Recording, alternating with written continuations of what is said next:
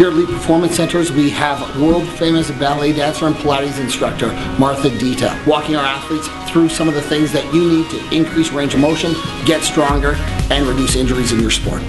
Flexibility is super important for moving. So it's actually, the goal is to move better and to have a balance between strength and flexibility. So it's the stretching classes, that's what we're looking for. We're looking for good posture and we're looking for more extension. The more that you can extend your body, you're going to move better. The stretching classes are focused in your core and how to get your balance between your strength and your flexibility. Football players, hockey players, a guy that he's doing triathlon, and it's helping everybody because I'm doing more like the balance between your core and your strength and your extension, so it really helps everybody.